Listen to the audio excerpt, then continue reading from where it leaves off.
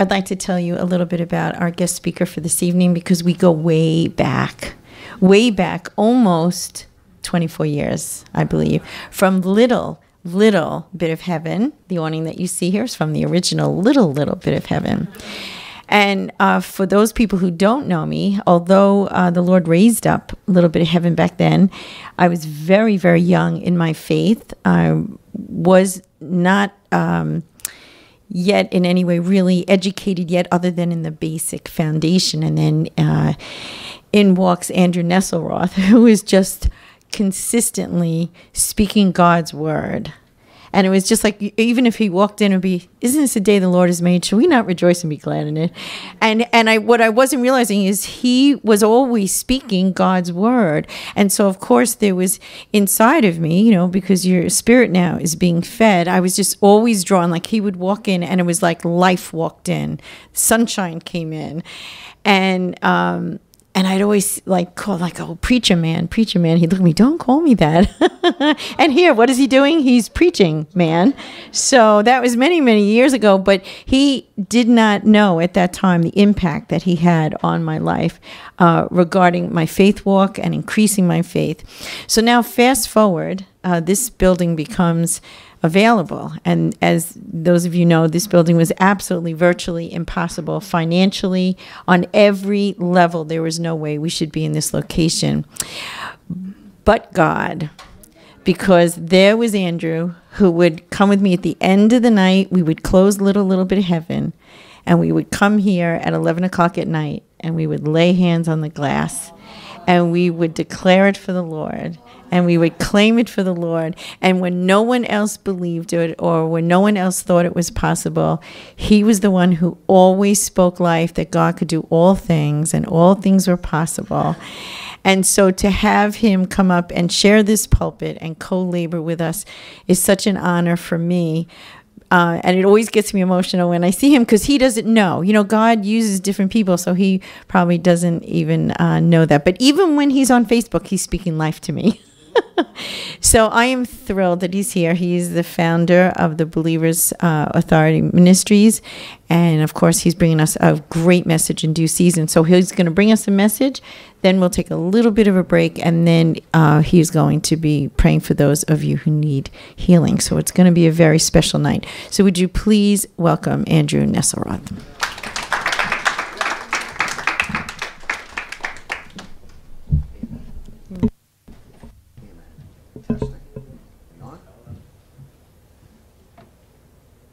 Are we on? We're on. Okay. I can't guarantee that I'm going to stay behind this pulpit. Is that all right? That's all right, right? Okay. But it is good discipline sometimes. Well, it is a privilege and an honor to come to you tonight. And thank you, Samantha, for the invite. I'm honored. I am honored because without the Holy Ghost, I'm nothing. I'm just an empty shell. But thank God for the Holy Spirit. Amen? Because he's the one that's going to speak through me tonight. He's the teacher. He's the one that's going to give fresh revelation, fresh oil to us so that we could once again glorify God through his word. Amen? And I only have one motive to stand behind a pulpit and minister God's word. One motive only, because I love people. And that's my motive, because I love people. And I want to see people free. And you know why I want to see people free? Because God wants to see people free. And he's in us, you see? So if he's living in us, how many have Jesus living on the inside of them? Think about it. You have the greater one living on the inside of you. And when we tap into that compassion, you know, the Bible says that Jesus had compassion and he healed. See? When Jesus didn't just have sympathy. He didn't have sympathy. You know, sympathy just says, well, yeah, well, isn't that too bad? Well, you pat somebody on the back. But compassion causes you to act. And you know, when you think about the selflessness of Jesus, I'm not going to necessarily follow my notes tonight. Is that all right? Okay. I just want to listen to the Holy Spirit. Amen. The selflessness of Jesus. Do you know Jesus, John the Baptist was related to Jesus. Did you know that? And he was beheaded. You know, Jesus was human too. He wasn't 50% God and 50%, you know, his deity. In Jesus, in his deity, he wasn't 50% God and 50% man. He was 100% God. He was 100% man. You see? But he came to this earth, and the Bible says that he laid down all his heavenly rights and became as a man so that he could conquer sin as a man, a perfect man. You see? See, that's the difference. He was perfect. But he was, you know, he had feelings just like we have feelings. And he had compassion. And here, here John the Baptist, his only relative, his only living relative at the time, actually James was his brother, but his closest relative, John the Baptist, was beheaded, you see? And he went off, he wanted to be by himself, and what happened? A great multitude followed him, and the Bible says he had compassion and ministered to them and healed them. So that's my goal tonight, is to plug into the compassion of God and feel the heartbeat of God for what he wants tonight for every single one of you. Because I love you, and God wants you to be free. Amen? He wants every one of us to be free tonight. Amen. Father God, we come to you now in the precious name of Jesus. We thank you and we worship you. Lord, ever since I started worshiping you, I have never had a bad day. I don't have any bad days. I don't have any nervous days. Yes, I have challenges. But because I worship you with all my heart and all my being, all fear leaves, all nervousness leaves. And we could face tomorrow because you are alive. And I thank you for these precious people here tonight, Father. Lord, I've done everything I'm supposed to do to prepare. Now, Holy Spirit, I'm calling on you, the teacher, to teach your people tonight, to speak through my lips, to work through this vessel of clay, to think through my mind, Lord. Lord, the entrance of your word gives light and gives understanding to the simple, Lord. Lord, we thank you for light. We thank you for more light, Lord. Hallelujah. And we'll give you all the glory and all the honor in Jesus' name. Amen. Hallelujah. Turn in your Bibles to two openings. And some of you might have a physical book, or you might have a tablet, but that's okay. Follow along. You know, I heard there were two people disputing. You know, one had a tablet, you know, and another one had a book. They said, well, this is the real word of God. I said, what do you mean? The man with the tablet held up his device. Well, this has the Bible in it. He says, yeah, but the difference is this never loses its power. There's no battery, in other words. Amen. But that's okay. I'm grateful for the technology that we have today. I really am. Amen. Thank you, Lord. Turn your Bibles to Matthew 18. Matthew 18 and Luke chapter 10.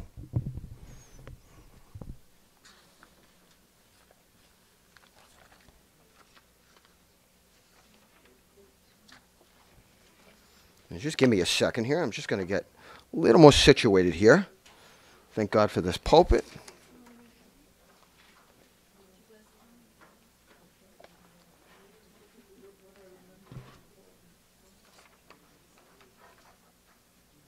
Hallelujah. Thank you, Lord Jesus. I'm so grateful, Lord. So Matthew 18, starting in verse 13. And when Jesus came into the region of Caesarea Philippi, he asked his disciples, saying, who do men say that I am? I, the Son of God, the Son of Man, am. So they said to him, some say John the Baptist, some Elijah, and others Jeremiah the prophets. And he said to them, his disciples, who do you say that I am?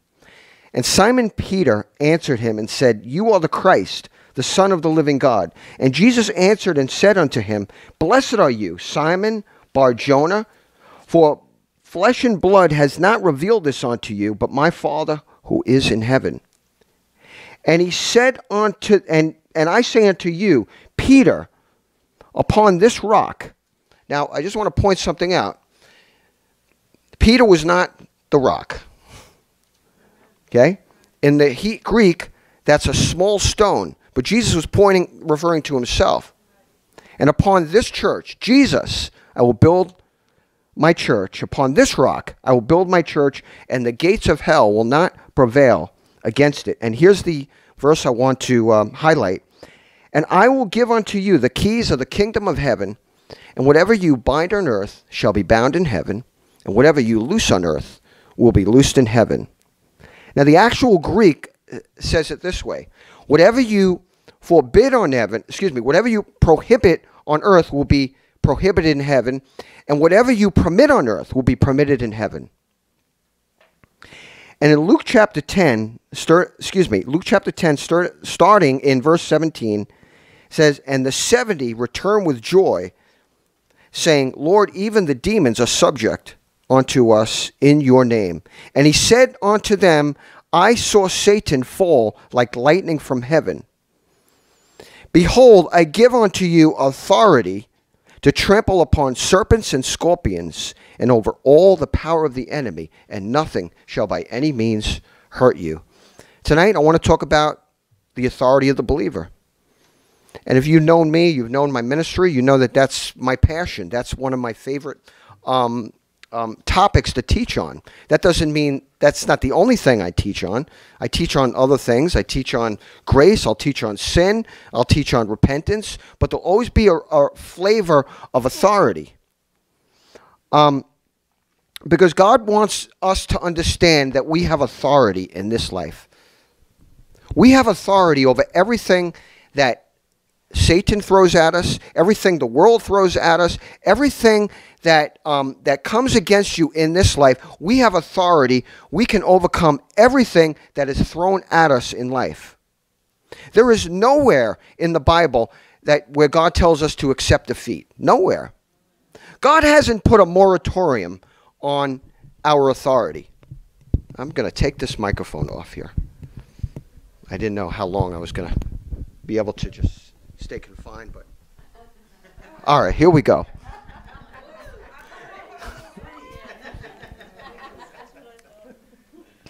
We have authority. Jesus delegated to us authority. We can overcome anything that is thrown at us in life. There is nowhere in the Word of God where God said you cannot use your authority. But talking to a lot of believers, you'd think there was. God doesn't say, well, you could use your authority over this, but you can't use your authority over that. No. Everything you, as an individual, everything that faces you, God has given you authority to overcome. You see? He hasn't put a moratorium on our authority. Nowhere in the Word of God has he put a moratorium on our authority. He never says, no, you can't use your authority. He hasn't. You see? In fact, he says in 1 Corinthians 15:57, he says, thanks be to God who always causes us to triumph. You see?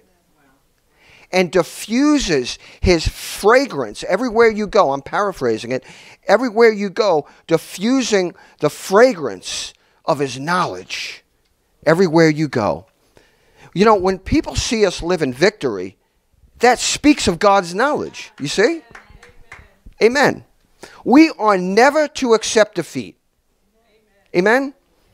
Now, Jesus gave his disciples authority over demons. You see? And when we don't use the authority, then nature is just going to take its course. But we can overcome everything that comes at us. Amen? Amen. So what is authority? Authority is simply delegated power. You see? God delegated to you his authority. It's like let's say you have a business, you own a business, and your father tells you to your father gives you a business to run, and he says, "This is your business. It's up to you to keep the troublemakers out." You see? It's up to you to exercise your authority and to overcome. You see? God wants you to be free today. He wants every one of us to be free. He doesn't want us to suffer defeat in any area of our lives. See? But if we don't use our authority, if we don't understand that he's given us that authority, then God, there's nothing God can do about it if we don't exercise our authority. You see? And what amazes me is a lot of believers, and I'm just saying this in love, is when something comes at you in life and you pray and nothing happens, then God doesn't tell us to throw in the towel. He doesn't tell us, well, that's it. There's nothing we could do. No, he tells you to resist. The Bible says, resist the devil and he will flee. You see? So there's a part that we have to play, that we have on our end to resist the enemy. You see? Hallelujah. Glory to God. How many want to be free tonight? Amen. How many people here are fighting sickness in their body? Or an ailment? You could be free tonight. You can be free. You're looking at somebody up here that should be either dead or severely crippled and paralyzed. You see? I fell in my contracting years. I fell 13 different times. I mean, it's embarrassing to admit, but for the glory of God, I share it, 13 different times from a span of 16 feet to 24 feet I've fallen. But you know what? I did not accept it. I did not accept my circumstance. I did not accept my situation because I know that it wasn't God's will for me to be hurt. Now, it was through my, carelessness that happened. But I knew through God's word, I knew through the authority that he's delegated to me, that I can overcome this situation, that when I was laying on the ground, when I was hurt, when my ankle was broken, that I could take authority over that situation and overcome it. Why? Because he gave me his word. He told me I could do it. You see? And if it didn't happen, sometimes it didn't happen right away. But I had to overcome. I had to resist. I had to use my authority. I didn't just say, well, God, it's up to you to do this. Now, don't misunderstand me. God is sovereign, and he could do things out of his sovereignty, you see? But what he promised in his word, we could stand on and expect it to happen. We don't have to wait for a chance. Well, by chance, I might get a miracle. No, we could believe God. We could stand on his word and take authority over our situation. You see? He gave us authority. Say it. Say, I have authority. Hallelujah. We have authority. And I'm going to keep it simple tonight. Okay? Is that all right? KISS. Keep it simple. Saints. You thought I was going to say stupid. That was the trick. I don't call people stupid. We have authority. You see? And I refused to accept that situation. But sometimes you have to resist. Resist the devil, and he will flee. You have to get to the point where you're not going to accept defeat. You have to get to the point where you say, no, this is not God's will. And I'm going to press in, I'm going to press through, I'm going to stand on his word and take authority over this situation, and I'm going to overcome. Amen. We can overcome. Thanks be to God who always causes us to triumph. Jesus said, you have authority over demons. Listen, demons are demons. Jesus didn't say, well, you have authority over this demon, but you don't have authority over that demon. No, you have authority over every demon, every foul spirit that comes at you in the name of Jesus. Now, I know I'm combining a few things here. Not everything is the devil. The devil didn't make me fall. The devil didn't push me off that roof, okay? It was my carelessness, okay? But what the devil did try to do, he tried to get me to think that I can't overcome this. You see? But you have to renew your mind. How do you renew your mind? With the Word of God. Listen, it's so important to stay in an atmosphere of faith. It's so important. Romans 10:17 says, faith comes by hearing, hearing by the Word of God. Keep the Word of God going. You know, when I wake up in the morning, I have a routine. My finger goes right to the button on my podcast, and I just keep the Word of God flowing. Because I don't want to give the devil 1 second of my mind to put unbelief and doubt in my mind. We have a part to play. We have a part to play. There's a Godward side and there's a manward side. What does that mean? The Bible says that we are workers together with Him. You see? We have to cooperate with Him. You know, we have these cliches in the body of Christ. Cliches that they're just not scriptural, because a believer, and again, I'm not trying to be harsh, okay? So just hear my heart, okay? I love you. I just want people to be free. But I just have to tell it like it is.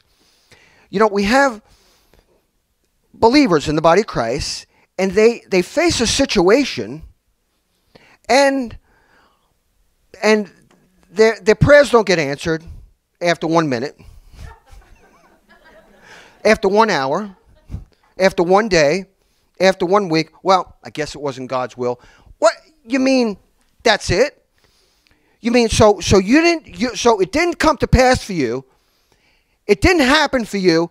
So you think in your mind, you think, well, that's it. So you're just going to throw in the towel? You mean there's no resisting? There's no seeking the Lord and say, Lord, where am I missing it? I'm not trying to look. I like to be challenged. I love to be challenged. I love to get around people that are going to challenge me. You know, Jesus didn't make it complicated. He really didn't. When someone came to Him to be healed, if you, Jesus, you can heal me, he said, sure, I will. He didn't say, I am the bridge over troubled waters. He didn't give him some theological. He said, sure, no problem. Yeah, sure. Don't you have friends? Don't you love the friends you get around and you know you could just they'll be real with you, you know? You get around, yeah, no problem. Sure, no problem. You know? It's like you got that connection. Yeah. You know, no problem. I will, Jesus said. So that's it? You mean your prayer didn't get answered? So then what we do, what people do is that they try to bring God down to their level, and they try to analyze it and say, well, you know, we don't know, and we do know. We have a whole Bible here. Look, we have Genesis to Revelation. God told us, and especially in the New Covenant, you know, the epistles, you ever read the epistles? Paul said, to whom He is made known, the riches of His grace, which is Christ in you, the hope of glory. The epistles tell us, give us that revelation of what happened after Jesus rose. He gave us the Holy Spirit. He put the Comforter, He put the Teacher on the inside of us. Jesus said, He said, it's important that I go away, because then the Comforter won't come, the Holy Spirit. But when He goes away, He will be with you and shall be in you. Amen. So there's a part we have to play. Look, Jesus said in John chapter 14, verse 23, and Jesus said to him, He said, if anyone love me, he will keep my word. And my Father will love him, and I will come to him and make my abode. He who does not love me does not keep my, he who does not love me does not keep my word. Now watch this.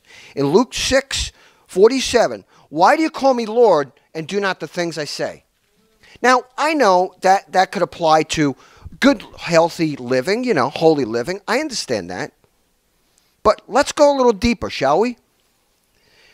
For whoever comes to me hears my sayings and does them, I will show you who he was like. He's like a man building his house on the rock, who dug deep and laid the foundation on the rock. And when the flood arose and the stream beat vehemently against the house, it could not be shaken, for it is founded on the rock. Now, clearly, Jesus is telling us that we have to do something to make us strong and stable, so when the winds, when the storms of life come at us, and there will be storms, I don't preach that we don't have problems. I don't preach that we don't have challenges. But by the word of God, we overcome them. Paul said, be strong in the Lord and the power of his might. Take on to you the whole armor of God, that you might be able to stand against the wiles of the devil. See? And one of the armor is the shield of faith. Above all, take the shield of faith wherewith you may be able to quench. If there's a fire down here, you could quench it. When a fire comes at your life, when a dart hits you, whether it's sickness, whether it's a financial attack, you do not have to say, oh, well, I guess I don't know. Come on. Let's grow up a little. You still love me? All right. We could quench that dart. We don't have to throw in the towel. Hallelujah. Whoever comes to me hears my sayings and does them. You remember when Peter was in the boat? Remember when Peter was fishing? Right? Peter the fisherman. And they toiled all night and got nothing. And Jesus said, he said, throw out your nets. And here's Jesus telling a fisherman. And Peter said, well, Lord, we toil all day, got nothing. But nevertheless, at your word, I will throw out my net. Throw out one net. Jesus said nets. So he partially obeyed, but that's okay. So he threw out his net, and you know the story. He got the fish. He had to act on the word of God.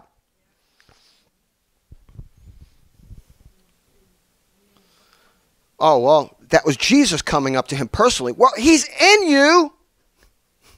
Come on. He's in you. He's on the inside of you. If that same spirit, Romans 8:11, raise Christ from the dead, he that dwells in you shall also quicken, make alive your mortal body. Hallelujah. He's in you. Be conscious of the fact that God is in you. Greater is he that is in me than he that is in the world. The greater one is in me. What can I overcome? And the fact of the matter is, he's already accomplished it. If you read the epistle, that's why it's so important to meditate in the epistles, because it talks about the finished work of Jesus. He's already done it. He took it on the cross, so you don't have to take it. But he who hears my sayings and does nothing is like a man who built his house on the earth without a foundation, against which the streams beat vehemently, and immediately it fell, and the ruin of that house was great. There's no defeat for the child of God. Yes, there is. Yes, there is. There's defeat for a believer. If you don't act on the word of God, there's defeat. Like I said, we got these cliches. Well, God is in control. Well, again, God is in control to the degree that you cooperate with him. God is not the CEO of your personal destruction. He is not. The Bible says every good and every perfect gift comes from above. No good thing will he withhold. Hallelujah. Isn't the word of God wonderful? Faith comes by hearing, hearing by the word of God. So it's important when we exercise our authority to base it on the word of God, to meditate on the word, get the word of God so on the inside of you that you have no doubt, that you know, that you know, that you know.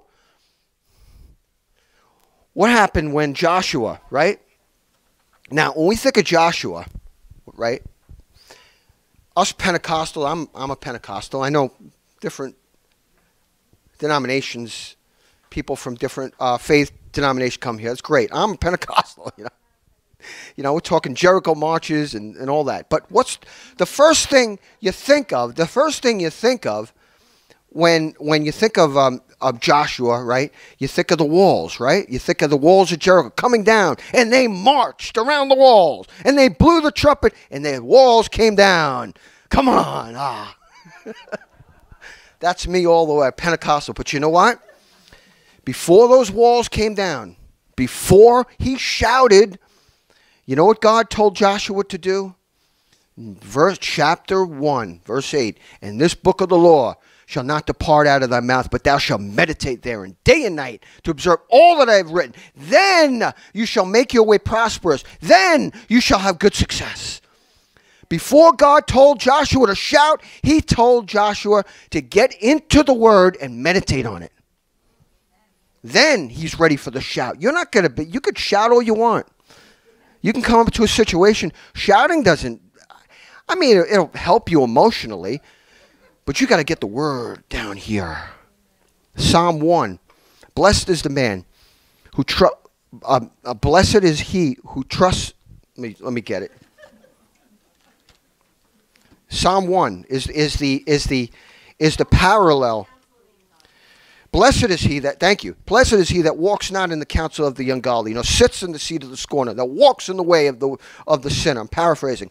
But what? His delight is in the word of the Lord. And in his word does he meditate day and night. And he shall be like a tree planted by the rivers of water that brings forth his fruit in his season. His leaf also shall not wither, and whatever he does shall prosper. That's God's word. Run. I'm telling you, if you're facing a battle, the worst thing you could be is around. I'm not saying to be rude, but you need to be in an atmosphere of faith. I'm telling you. I will not hang around people that say, well, oh, God may not do it. Well, thank you, but goodbye. I'm not rude. I'm not being rude. There's a man I follow. I listen to Jerry Savelle. Have anybody heard of Jerry Savelle? His daughter Terry. He tells a story. It's a powerful story. But I like Smith Wigglesworth. How many ever heard of Smith Wigglesworth? Okay. That God is more eager to answer than we ought to ask, he says. Now, this is a man that raised 17 people from the dead. You think we can learn a thing or two from him? I know I'm kind of going on a little rabbit trail here, but there's a story of how now this man was so consumed with the presence of God and so consumed with the word that he had no doubt that when he prayed for people that things were going to happen. And sometimes he didn't pray for people. Sometimes he says, no, you got to get right with God. He says, I'm not praying. One time someone called him to said he wanted to pray. A very wealthy man in the community came to him for prayer, and he was about to pray for him. And he said, I'm not praying for you. And he started to read his mail. God showed him all the wicked things he was doing, and he rebuked him. That man came back to Smith later and repented and got healed. But he tells a story of how this woman. This is all under the umbrella of authority, okay? So covering different. You can't really, you could spend weeks on authority, But he, a man, they brought a cancer, a man on a stretcher who's dying of stomach cancer, and he was in his, hospital gown. And they brought him up to the altar. There was a healing line, see, and Smith saw this man, and they said, "What's wrong with you?" Smith was a very gruff, "What's wrong with you?" He had a very English accent. "Oh, he's dying of stomach cancer," and he punched him in the stomach. Huh? Now, I don't want to scare anybody here. I'm not going to punch anybody, okay?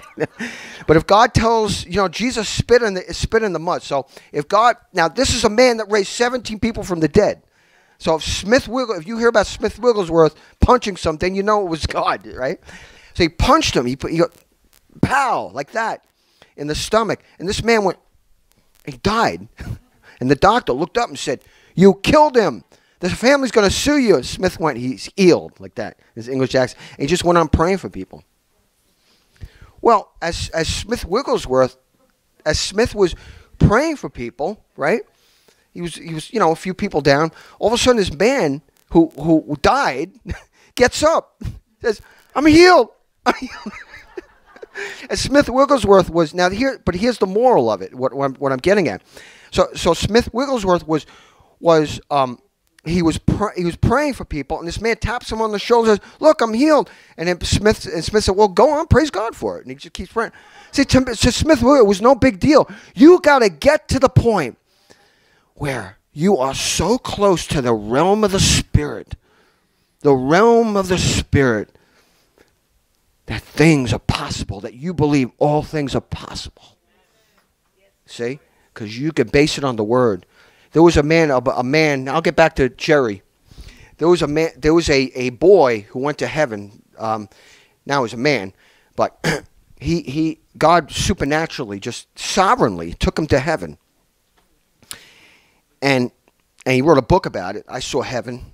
And one of the things, I mean, so many things. He said, I mean, all these phenomenal things. Anyway, but toward the end, at the end of his tour of heaven, he said that there was a storehouse full of things that we should be going into, the realm of the Spirit, pulling down those blessings. I don't understand it, but hey, I don't have to understand it. See? And he said this should not, Jesus said this should not be full. These warehouses should not be full. We're supposed to be going into the realm of the Spirit and pulling down our blessing. It's available. Now, we can have wrong motives, of course.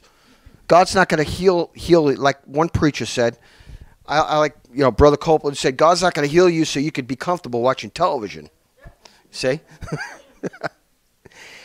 Well, he said that, and he said Jesus sat down on a rock and started to cry. He said Jesus has emotion. See, he's not moved by emotion, but he has it. And he said this, and Jesus said, "Why don't people take me at my word? Why don't my children take me at my word? Don't they know that I have all power in heaven and in earth to back up what I say?" And he said what happens is, he said the angel is right there, ready to come into the natural with your blessing. And all of a sudden we say, well, I guess it wasn't God's will. Listen, your words have power. It's from Genesis to Revelation. Your words have power. He says when you say that, you're sending the angel back with your blessing. So Jerry Seville's daughter Terry, her fingers were cut off. She was in the nursery, and a rocking chair, you know, cut her fingers off. And the baby screaming and crying, and they brought her back into the service, and he was listening to somebody else, and the preacher who was preaching was unmoved. He just praised the Lord in Jesus' name. He prayed, and the baby stopped. Well, Jerry took Terry to the doctor, and the doctor, of course, said, and he was incidentally was Buddhist. The doctor, very nice man, very professional. He said, he threw the tips in the garbage. Said, "Your daughter will never be the same again. That's it." And Jerry made a declaration. He said, "Doctor," he said, "my daughter will have fingers again." And the doctor pulled his wife aside and said, "Look, I know your husband's in shock, and you know you're young and everything." He said, "No, we believe it." Well, he said for 2 weeks, for 2 weeks, he kept the unbelief out. He kept people out that were not going to speak words of faith, and he put his nose in the Word of God, and he believed God.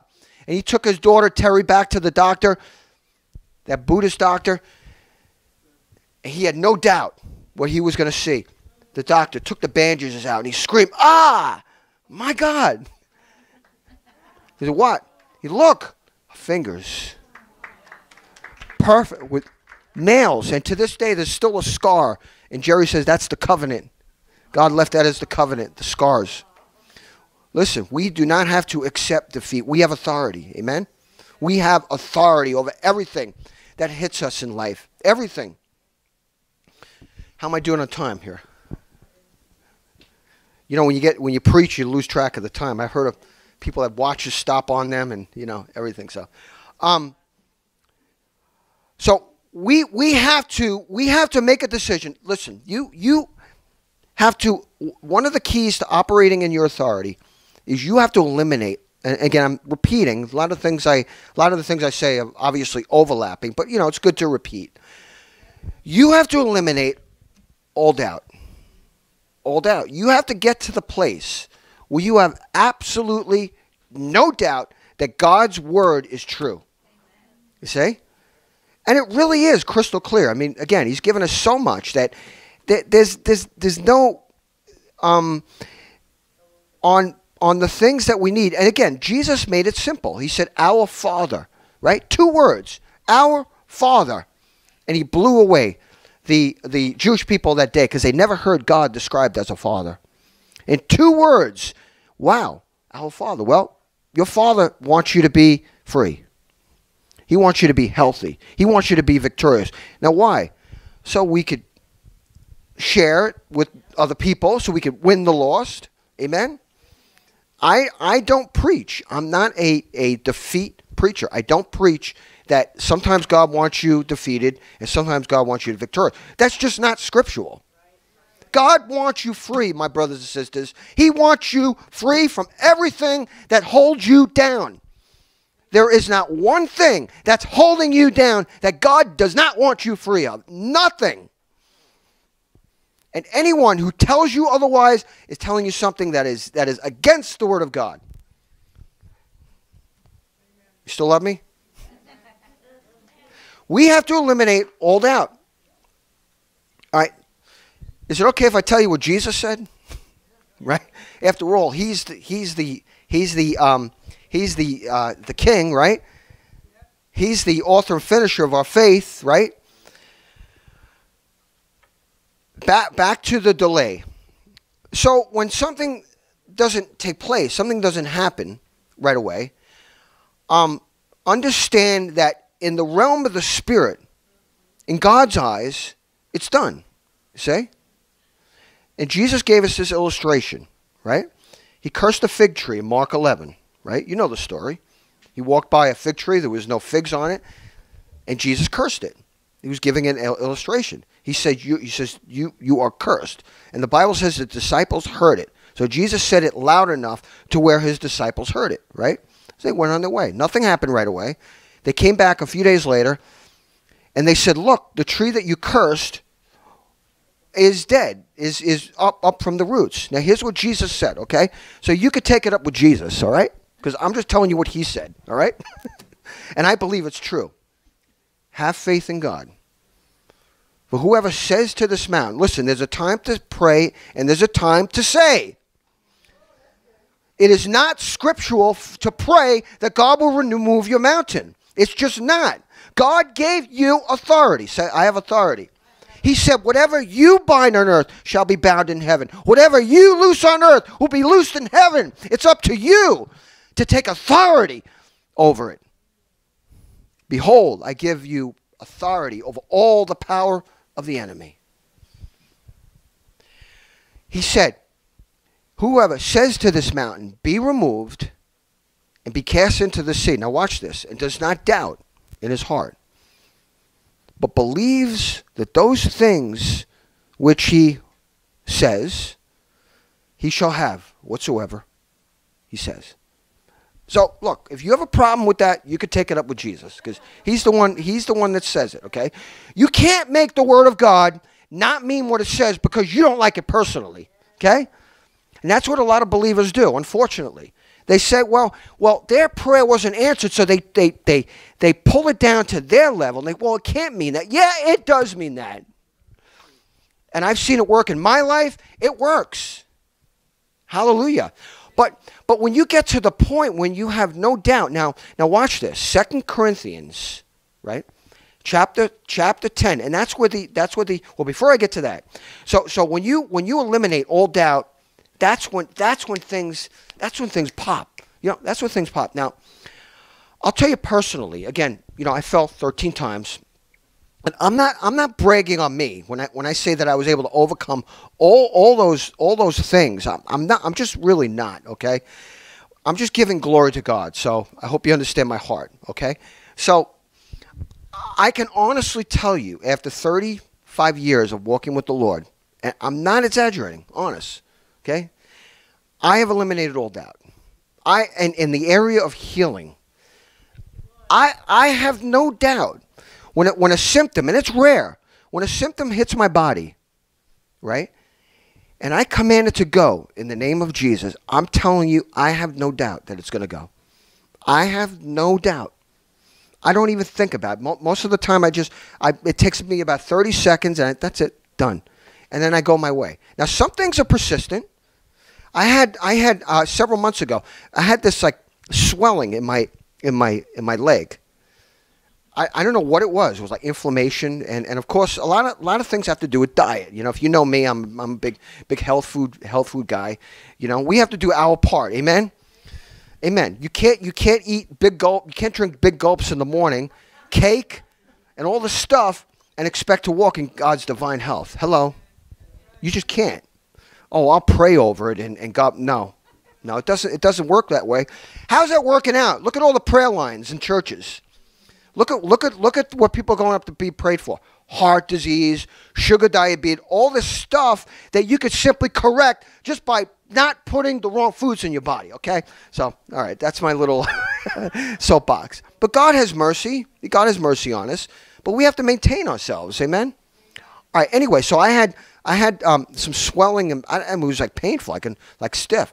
And I just said, in the name of Jesus, I just command, get out of my leg in the name of Jesus, like that. And I just went my way. And it persisted, but within, I don't know, 24 hours, it was gone. I had one time I started to like I picked something up. I started to close. It was so painful. I couldn't even, like if I did this, it was like so painful. And I just said, no, get out of here in the name of Jesus. And I didn't even think about it. I had no doubt. No doubt. Now, how can I say that? I could say it based on God's word. You see? Not based on just my own strength. I could say it based on the word of God. See? That when I command something to go, it has to go. It has to go. You see? And again, if you get into the epistles and read about the finished work of Christ and get that revelation about what he accomplished, he's translated us. He's delivered us from the power of darkness and translated us into the kingdom of his dear Son. It's already done. You are in the kingdom. He's made us sit in heavenly places with Christ Jesus. You are seated in heavenly places with Christ Jesus. Hallelujah. In him dwelleth all the fullness of the Godhead bodily, and you are complete in him. Meditate in the epistles. So, my wife, oh, by the way, I was remiss. My wife couldn't be here. I meant to mention that. My lovely wife, but she's probably watching me from FaceTime. Hello, honey. Love you. You'll see her next time. So, a few years ago, about 4 years ago, and then she was my fiance. She was taken up with, she got very, very ill, high fever, breathing problems. We didn't know what it was, so she was taken to the hospital, and I'm waiting for the report, you know. And actually, she was in Vietnam at the time. My wife is Vietnamese. And so I'm waiting for the report, and all of a sudden, I see that word come on my text, leukemia. Now, I have a decision to make. I have a decision to make. I can give in to fear, or I could shut that fear down and say no. Now, again, through my meditating in God's word every morning, it's not complicated. It's not a formula. It's just a lifestyle. Then when we fill ourselves with God's word, this is just me. I don't put this conviction off on any person. Okay, it's just me. I don't have a TV set. I don't have one. I haven't had a TV since 2004. I don't need it. I don't want it. I do watch things. I'll put a DVD in my computer. I'll pull up some things on YouTube. So I'm not, I'm not religious. You know what I'm saying? But I just don't have a TV. To me, to sit on a couch and click, my God, what is a satellite? What do they have, like 300 stations on a satellite now? I'd end up in a mental institution. I'd be flipping, That's a guy thing, right? You just flip. You just click. Ah! They'd have to take me away. All right, that's just me. I get home. I like to, I like to listen to the Word of God. But anyway, so through my meditation in God's Word, training my spirit man, see, I said I had to cast down that fear, leukemia. Watch this, 2 Corinthians chapter 10. For the weapons of our warfare are not carnal, they're not natural, but they are mighty through God. Now watch this. To the pulling down of strongholds, casting down imaginations or reasonings, and every high thing that exalts itself above the knowledge of God, and bringing into captivity every thought to the obedience of Christ. So when I saw that word leukemia, I had to immediately bring that into the obedience of the words of God and say, no, my wife, my fiance will live and not die. We rebuke that. Now here's another key. Now believe it or not, she didn't know. She didn't know she was given a death. She didn't know how severe leukemia was. She was ignorant, and that was actually a blessing. No, it was. Because if she knew how severe, that really was a death sentence. Leukemia, that's like, Now, I know people survive it, But she was only in the hospital for 1 week. Final blood test, no leukemia. We took authority over it. And I fought that whole week. I said no. I refused to entertain thoughts of death. I said, in Jesus' name, I come against it. Hallelujah. Isn't God good? He gave us His Word. He gave us His Word. His Word works. Say it, the Word works. It's working mightily in me. Amen. How much time do I have? Keep going? Okay. Okay. So, I said I was going to keep it simple. I didn't really get to the meat. Now, well, here's the thing. Okay. So we covered. So one of the keys to operating authority is to eliminate doubt, to stay in faith, and to understand that Satan is a defeated foe. He's defeated. He's already defeated. Okay. He's not going to be defeated. He's already defeated, and we're just exercising authority over him. The name of Jesus. Okay? So what is the key to operating in authority? How do you actually do it? If someone hands you keys to a jet, well, you have all that power, but how do you exercise? How do you use that power? Well, I'll show you, and I'll close on this.